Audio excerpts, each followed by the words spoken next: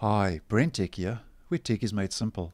Just a quick video to let you know that when you now install progressive web apps in the Google Chrome web browser, these PWAs now, when you install them, get registered on the Windows operating system, which means you can uninstall them like any native and traditional app on the Windows operating system.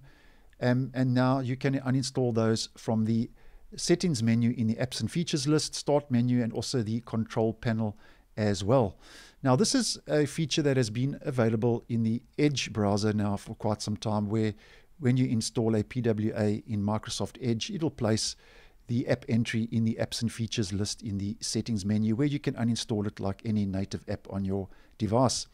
Now, this feature now has recently become available in Google Chrome Canary version 96, which is a pre-release version of the browser used for testing and experimenting.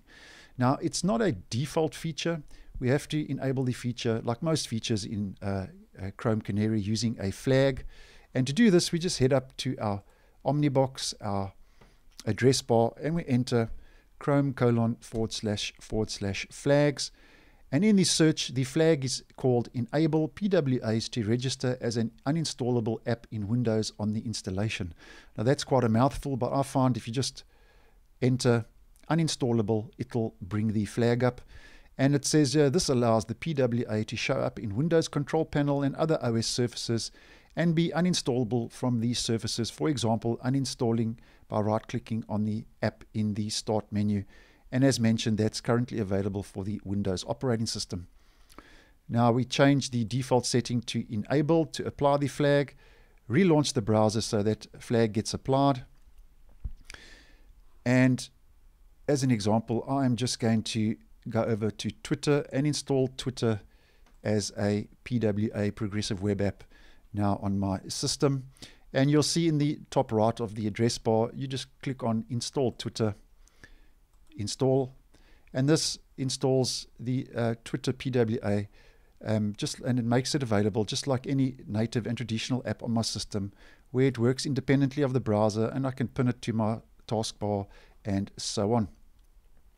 Now, if we just head over to the old legacy control panel first, and we go to Programs and Features, you will see that it's actually placed Twitter as an entry in my Programs and Features list in Windows.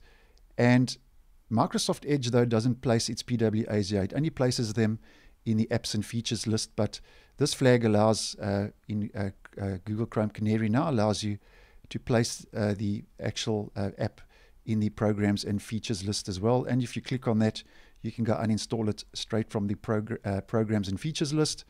And if we just head over to our settings menu and apps, in the apps and features list, here you will see, if we go down to we go Twitter, it's placed it as an entry like any native and traditional app on my Windows system. And if I want to uninstall it like any other app, I can just go click uninstall, and that will remove it from my system. So, as I say, this is only available in Google Chrome Canary, the version 96 at the moment, and it's not known if this will actually make its way down to the stable version, but a lot of the features that do roll out in Google Chrome Canary do make their way down to the stable version in the near future. So I hope you found this video useful.